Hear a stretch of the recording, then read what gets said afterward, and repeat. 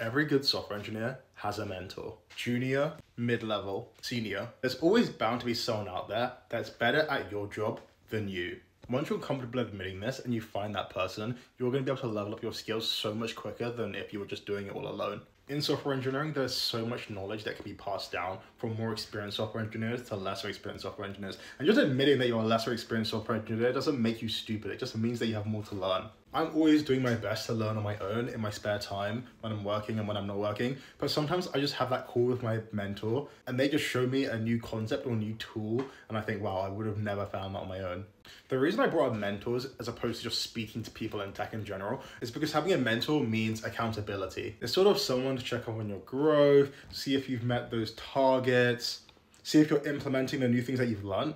Anyway, as a software engineer, you're in a very fast-moving sector, so find yourself a mentor that can help you grow and help you level up your skills. So yeah, keep learning, keep building.